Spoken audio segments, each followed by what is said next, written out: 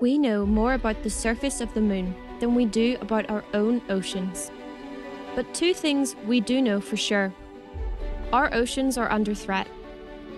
And there is a whole army of divers out there with the skills and passion to do something about it.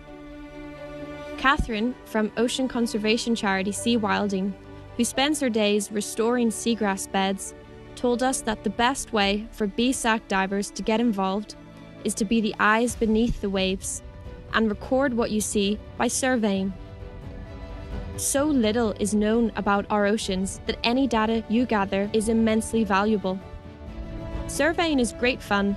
It opens your eyes to a new appreciation of the underwater world that we dive in. And it's the first vital step in implementing conservation measures. But it can be challenging to get started, knowing how and what to survey, and in particular, what to do with the data that you collect can stop people from rising or even diving to the challenge. BSAC has partnered with Sea Wilding in order to address these challenges. Together, we have used Sea Wilding's expertise in marine surveying and BSAC's diving know-how to produce the Underwater Surveyor Skill Development course. It comprises an e-learning module as well as practical in-water training, where you learn how to undertake your own marine surveys.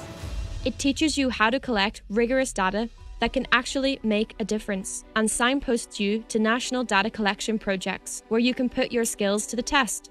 CEO of BSAC, Mary Tetley, said, "As custodians of the underwater world, BSAC members are well placed to assist Sea Wilding and our other environmental partners build up a picture of precious coastal habitat and help protect them for the future. Add a new element to your diving while being a positive force for the ocean. Become an underwater surveyor